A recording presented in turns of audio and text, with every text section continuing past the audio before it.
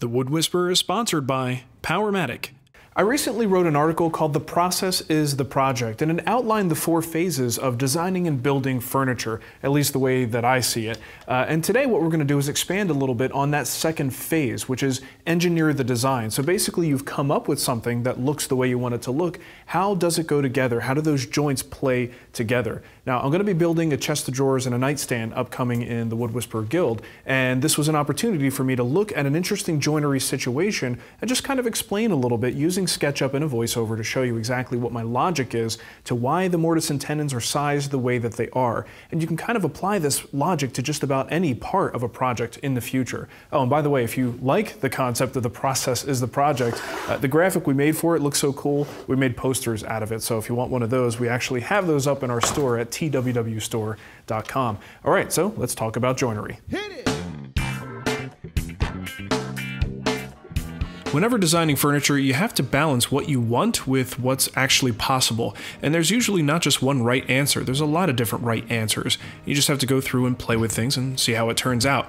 But the way that I look at it is it's sort of a 3-step process. First, I design what I think is best for the quality of the piece, what gives it the most strength or achieves the goal we're trying to achieve with it. And then you have to put that through a filter. You have to adjust for restrictions. So there might be things where one part meets another part that when you look at the part alone, you don't see the problem. Put 2 parts together and suddenly, boom, there's a problem.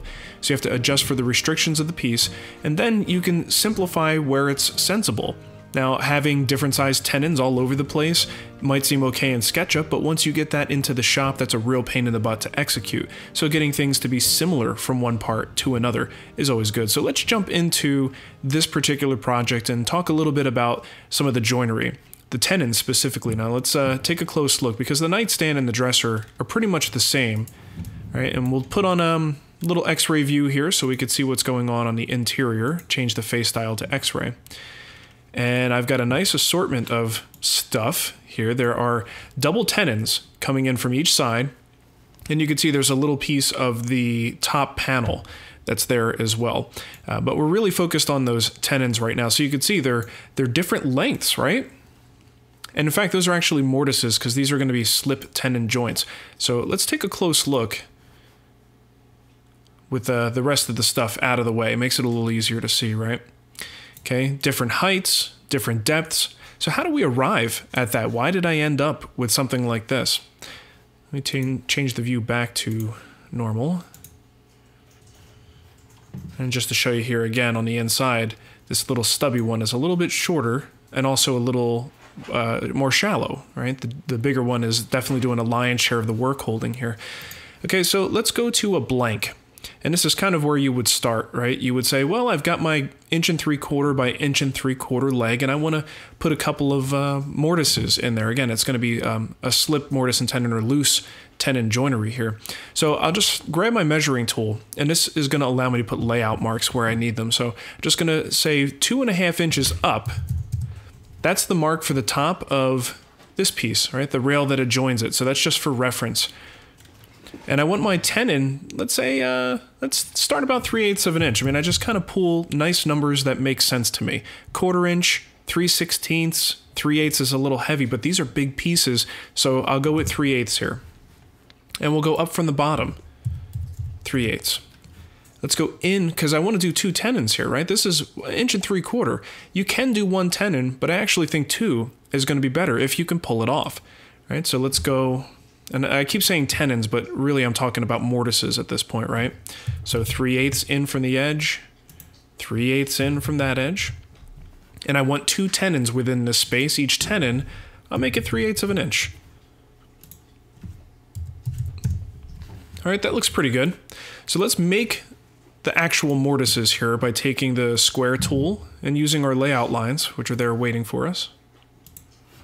Oops, you know what? I got to be within the component to do it. That's better. There's 1. There's 2. And now let's push-pull this surface to actually create the mortise. Now, how deep do you go? Well, this leg is 1.75 inches. Generally, I don't want to go past what would be halfway through the thickness of this piece. So let's say 7/8, just as a nice round number. That is half. All right. 7/8. We'll do this one 7/8. All right, not too bad. Now for me, I would say that's close, in the ballpark of the family of what would be like the ideal mortise for the pieces of this size. That looks pretty good to my eye. So what's the problem? Well, now we have to go to that next step where we adjust for restrictions. One such restriction is, what about the cross piece coming in from the front? What happens when you have the same size mortises there? Right, so here's a good example. We've got both mortises on both sides, and doesn't look too bad. It's hard to see exactly what's going on. So let's turn on the X-ray view and see what we've got. Oh boy. Now these outside mortises aren't too bad, but look what happens to these mortises. If you put a tenon through there, that tenon's going to collide. So that is just not going to work. So we immediately know that we have to make some changes here. A couple different things that we can do. We can shift the tenons toward the outside of the leg, giving us a little bit more buffer on the inside. We can shorten the depth of these two tenons so that they don't touch one another. Right? And we can also shorten the depth of this guy if we think that's going to be a problem too. Right, so if you look right here, this is the actual set of mortise and tenons that we're going to be using.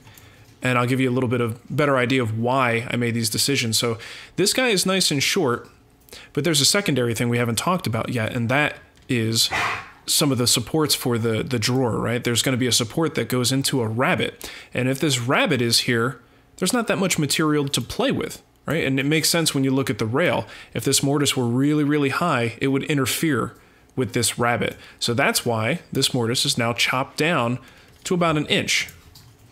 All right, like that. The depth is pulled in by quite a bit. We're only going 3/8 of an inch in, and that allows these two mortises to exist and coexist next to one another without being a problem. And the total length of the mortise, I did trim down a little bit. It's only 1.5 inches.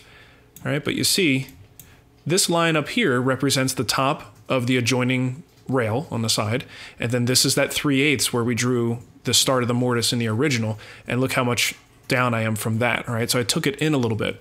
The reason for that is because we have a side panel that's going to go right in here. All right, so if that panel is in this groove, we don't want that groove to make contact with this mortise, so I brought it down a little bit. So everything is a compromise. All right, and whether this is 1 inch or 1 1/8 or 1 1/16, that's where the third step of simplification and sensibility comes in. To me, I like nice round numbers, nice repetitive numbers, and consistent numbers throughout the piece. So if I have a 1 inch mortise here, anytime I need a small mortise, I'm going to try and get that same 1 inch mortise. It's just going to make it easier to batch this stuff out when the time comes. All right, so hopefully this gives you an idea of how you might adjust your tenon sizes and various joinery sizes in a sensible workflow within a project.